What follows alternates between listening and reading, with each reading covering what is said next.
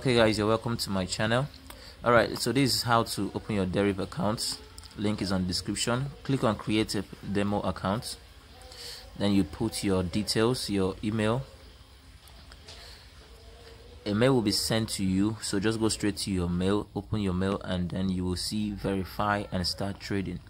So you click on it, and once you click on it, there will be a pop-up. You put your country, and then your password will be the next thing to put.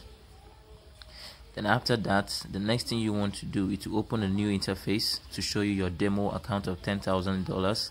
So what you do is click on the top right, click on real. Currently it's on demo. Click on real, then add Deriv account. Once you click on add, you click on US dollars. That's the currency you want to be using. Click on next. So the next thing you want to do is to fill your details. As you can see, my details are there already: Timothy, Opera, this and that. So next, make sure to subscribe to my channel so you'll be notified when I release my next videos. Okay, so fill in your details, then tick the things that needs to be ticked, and then continue. Then click on maybe later, not now, because you don't want to deposit now. Okay, now your real account has just been created, as you can see. Now the next thing you want to do is to go over to add a synthetic and financial account, both for real and for demo. Do the same thing, and I'm going to show you right now. So when you click on any one of them, you add your password, and then you click on maybe later, then you copy the ID.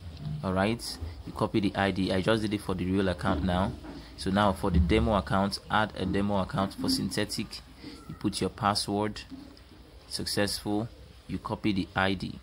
That's the next thing you do. You copy the ID for demo. So do the same thing for both synthetic and financial, both demo and real accounts. Now to add it to your MetaTrader, you open your app, click on this plus sign, search for Deriv Limited. This is the demo, this is the server. So do the same for both demo and server. Then this is demo has just been added. As you can see, this is boom and crash. This is for synthetic. You do the same thing for your financial, which you're gonna see the currencies.